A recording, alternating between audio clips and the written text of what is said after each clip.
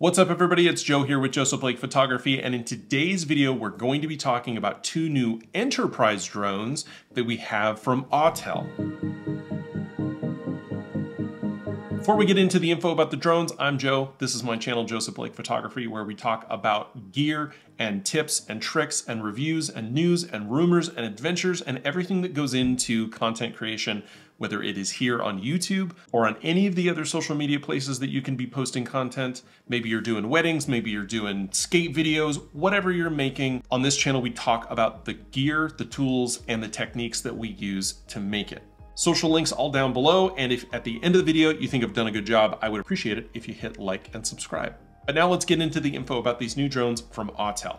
And before we talk about the stats and specs on these drones, I do want to mention that Autel was just recently added to the Department of Commerce's entities list, which if you remember from my video where we talked about DJI being added to the entities list, it just makes it harder for federal agencies here in the United States to buy their stuff. But there's more and more going on in Washington here in the United States to prevent or restrict the ability for Chinese drone manufacturers, DJI specifically, from being able to sell their technology, their products here in the United States. Most recently, the Senate Appropriations Bill for the Defense Department just had the Restricting CCP Drones Act re-added to the Senate version of their bill.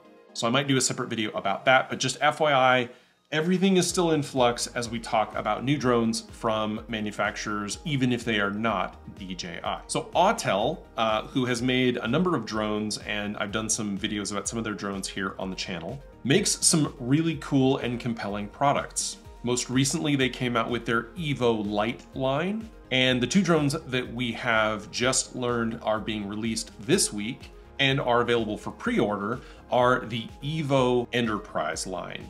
Both of these drones are equipped with aerial imaging sensors, as well as their AI-based object tracking and recognition system. And the Evo Lite Plus Enterprise looks a lot like the Evo Lite Plus consumer version. 1-inch sensor, shoots 20 megapixel stills, and it can shoot 6K video at 30 frames per second. It's also got some great capabilities in low light conditions, and it has a variable aperture of f2.8 to f11, which is really nice to have, especially if you're going to be in conditions where the light might be changing. Now, Drone DJ is claiming that this product is going to have a 4:3 sensor, along with the ability to shoot 50 megapixel stills and 5.3K video. I'm gonna be real honest, I think Drone DJ may have some AI blog writing issues, because in that same article that they posted, they also have links to products at Autel that are for pre-sale that are not the ones that they are actually posting about. So if you look at Autel directly, we do have two products, but they are not the Evo Lite Plus Enterprise and the Evo Pro Enterprise. They are the 640T and the Evo Lite 6K Enterprise editions. Now the 640T is a 1/2 inch image sensor and is coupled with a thermal sensor, while the Lite 6K has that 1-inch sensor with the 20 megapixel stills, but no mention from Autel directly about the Pro model, though that may be coming soon. That's in none of the materials that were released by Autel. It just happens to be mentioned in this Drone DJ article. So I'm not really sure what they've got going on there. So you've got one drone with the 1-inch sensor, one drone with the 1/2-inch sensor coupled with a thermal sensor. And one really cool thing about these drones is that they are being touted as having a 40-minute flight time. Interestingly, the mentioned wind speed resistance is a fresh breeze. I don't know what a fresh breeze is. How fast is a fresh breeze? Is that 5 miles per hour? Is it 10? Is it in kilometers an hour? And interestingly, they both weigh 866 grams, which is about 100 grams less than some of the similarly spec'd drones from DJI. So nice that they have 40 minutes of flight time, and they are a little bit lighter than their cousins over at DJI. What I'm really curious about, and let me know down in the comments, first of all, are you the type of person that's using these enterprise level drones? Obviously, they are marketed towards law enforcement, agriculture, industrial applications, inspections, things like that. And that That's a huge industry, and drones are really revolutionizing, I think, a lot of the ways that we do some of those jobs. But let me know down in the comments if that's something that you're doing, or if that's where kind of drone information is bringing you into this market for. You also can pre-order the Autel Evo Lite 6K Enterprise Edition on their website. These drones are also coming with their visual perception system with front, back, and down-facing cameras, though no up-facing cameras, and they do not describe this as a 360-degree obstacle avoidance system like you would get with a DJI Air or Mavic series drone. Their enterprise models also include things like a tripod mode, split screen mode in their smart controller, as well as offline maps, which I think is really cool. However, I was not able to find pricing on the Evo Lite Enterprise with the thermal imaging sensor, only for the Lite Plus with the 1-inch sensor by itself. But I like that Autel is out there competing with DJI, though I would really like to see some additional companies, maybe not based in China, being able to produce some of this technology so that we can get more competition in the market. But we also have the DJI EO, which should be honestly out any day now.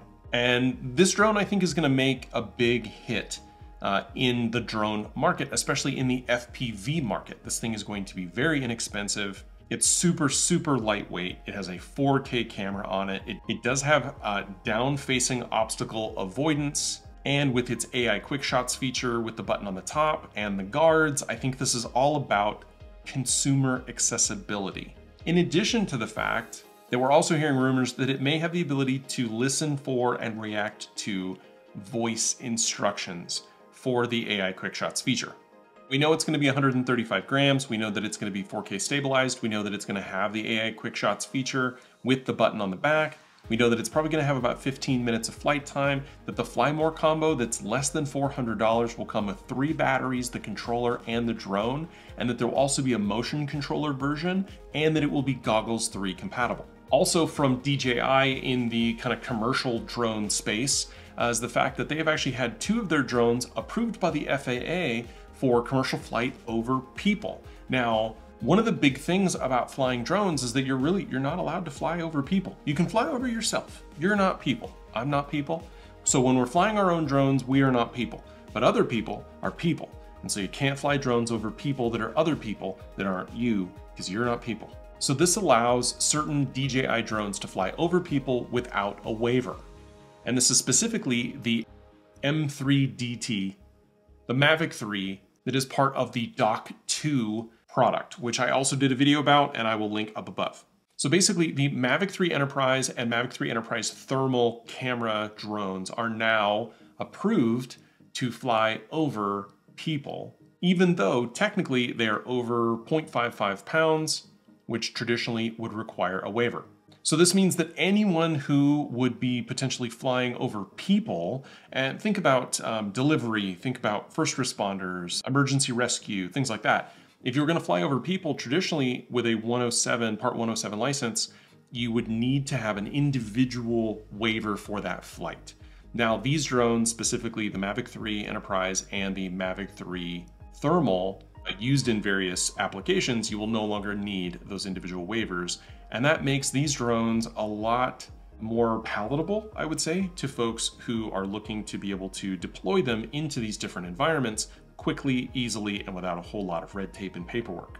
This puts a lot of interesting variables, though, into the ongoing conversation in the United States Congress about banning DJI drones and Chinese drones in particular. So if we've got Autel drones that are new and lightweight, we've got DJI drones that now have additional capabilities through, they've got the Mini that is also, 250 gram requirement for licensure.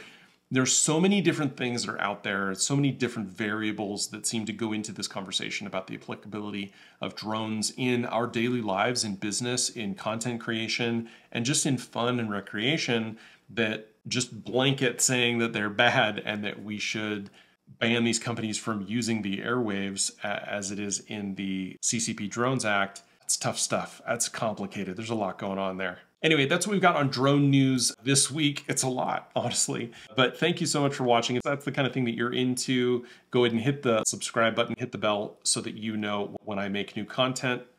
Find me on all the social media sites down below. That's a free and easy way that you can support the channel.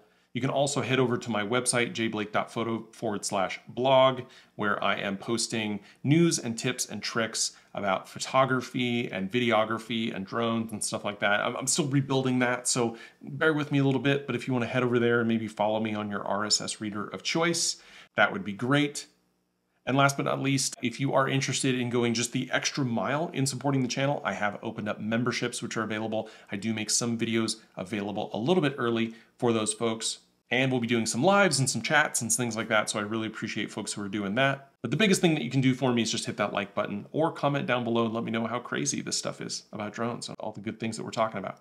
Thank you again so much for watching. I really appreciate it, especially to the subscribers out there who now make up a huge percentage of the folks who are watching my videos. Thank you again. And a majority of my subscribers do have the bell on and they are getting those notifications and they are watching those videos. So again, thank you so much and I will see you in the next one.